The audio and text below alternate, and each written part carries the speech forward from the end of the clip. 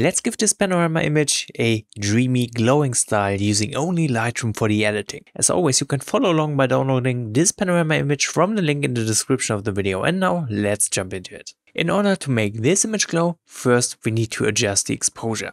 So let's open up the basic panel right away, change the profile from Adobe Color to Adobe Landscape, which will already make the darkest parts of the image a little bit brighter, plus it will also boost the base saturation. The whole image is super dark and usually that glow only comes with brighter areas. So what we want to do first is to bring up the exposure, setting up the base image for the glow effect. Raising the exposure will not only make the shadows brighter, it will also make the highlights brighter. In this case we have a super blown out sky, but don't worry, we can easily fix that by bringing down the highlights. And right at this point we have some nice visible details in the sky. Of course the area around the sun will be blown out. I don't think it's a big deal in this case.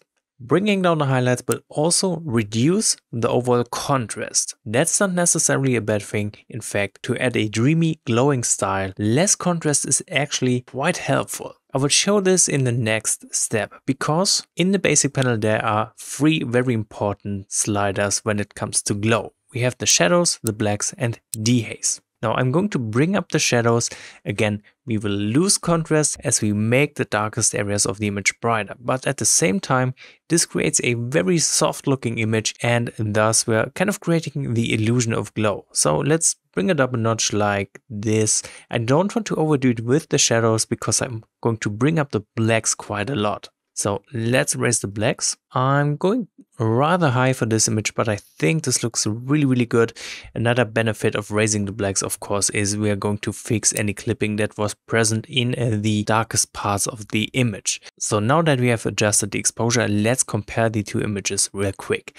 On the left, that's what we have started with, and on the right you can see the image after just a bunch of basic adjustments.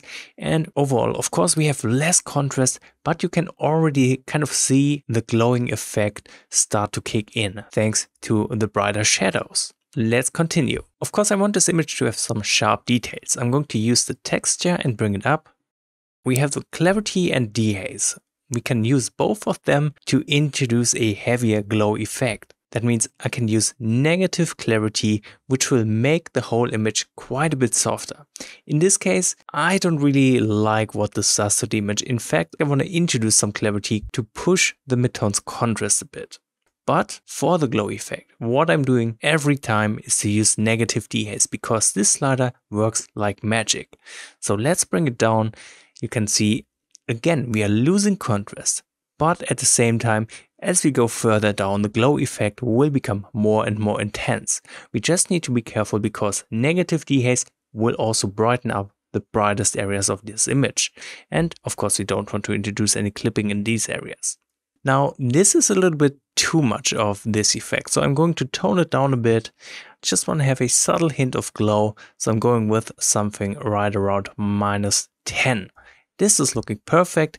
Now what I'm going to do as well is to bring up the vibrance and I'm going to bring up the saturation to make the colors pop.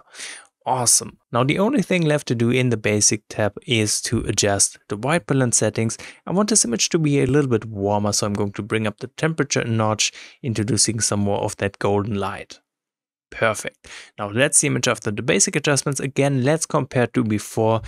And this image almost looks done by just using basic adjustments, and we have a very nice and soft looking glow effect applied on top. And we didn't even use any masking at this point, but we want to change that. So let's go ahead, open up the masking panel. Right away, what I want to do is to change the sky on the right side. I'm going to use a color range mask with which I'm going to click somewhere here in the blue part of the sky. We are getting a pretty good selection for that. I'm going to subtract a linear gradient because I only want to change the top right of the sky. So I'm taking out everything else. Now with that selection, I'm going to simply bring down the exposure, making that area darker and thus just introducing a little more contrast in that area. I'm also going to bring down the blacks further, making this part of the sky darker. And I'm also going to bring down the saturation a notch because I don't want the blue tones to be that prominent. Alright, next up, let's create a new mask and I'm using a select landscape mask. Let's click on it. I find this new landscape mask to be super helpful if you want to select bodies of water, like in this case. You see we have a bunch of different options here. I just want to use the water right here, so let's click on it and choose create mask. And with the mask setup, what I want to do to the water is to add more contrast and make it a little bit darker to make it look more natural. So I'm going to start by bringing down the exposure. And then let's bring up the contrast. And what always works great on reflections like these is to bring up the clarity. Alright, perfect. Then I'm using a linear gradient with which I'm going to cover the bottom left edge of the image like this.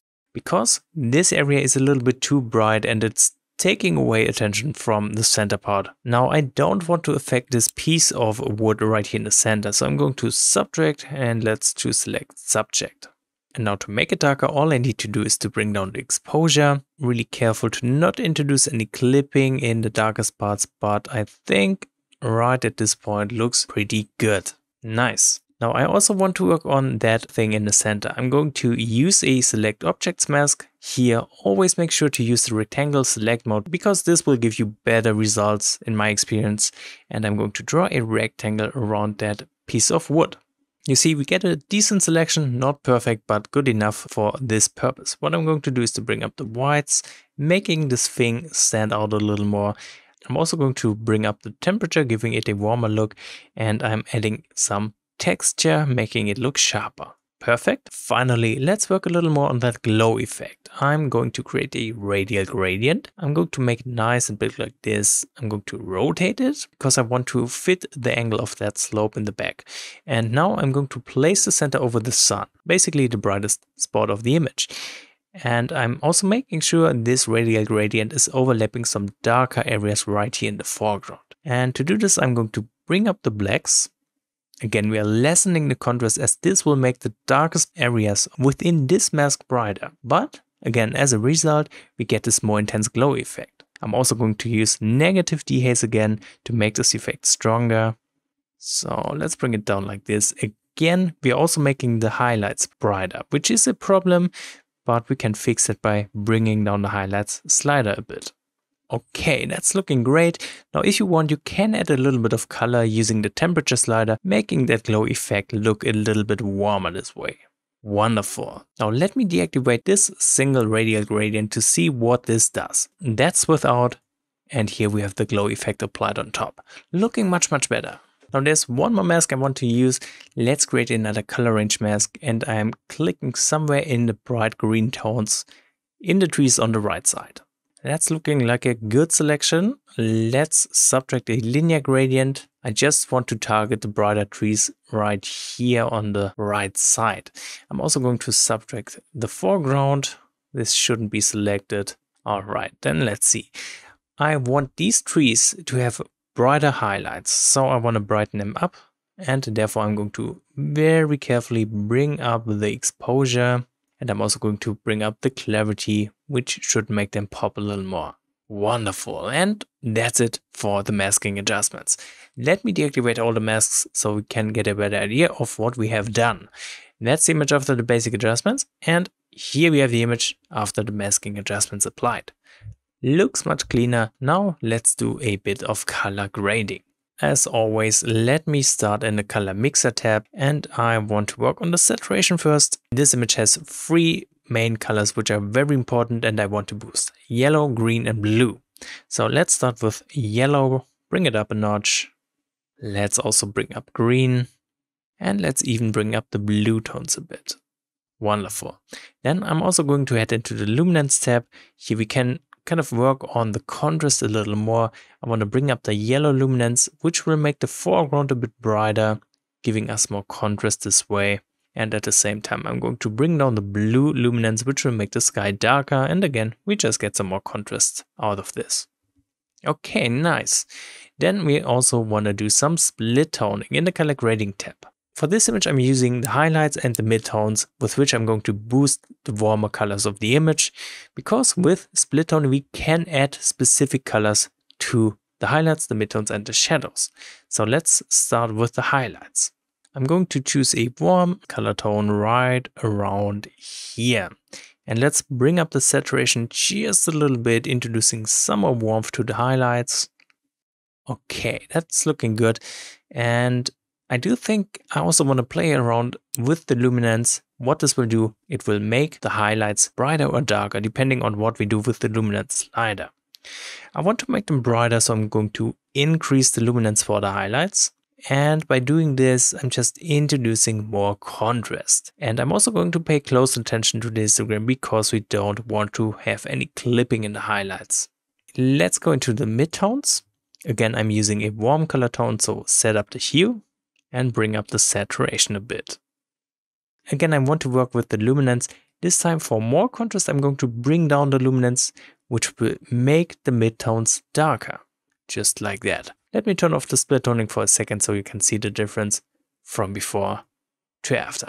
Very subtle change, but it really helps with these glowing, dreamy golden tones. Next up, I'm going to head into the calibration panel.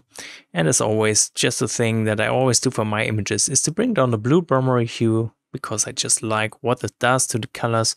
And I'm also going to bring up the saturation. I'm going to raise it a lot because I really like these strong color tones for this image, and that's it for the color grading. Now, the only thing left to do, of course, so you want to sharpen this image. So let's open up the details panel, and I'm going to drop the radius all the way down, increase the details all the way up. Of course, we're also going to apply some masking while holding down the Alt key. So this way we can nicely sharpen only the important areas. And then let's bring up the amount of sharpening. And we are done editing this image with this dreamy, glowing look. So I hope you can find some use for this technique. Let me know what you think about it. If it was helpful for you, feel free to support this channel by subscribing, liking, and maybe commenting. Thank you very much for watching this video, and see you all next time.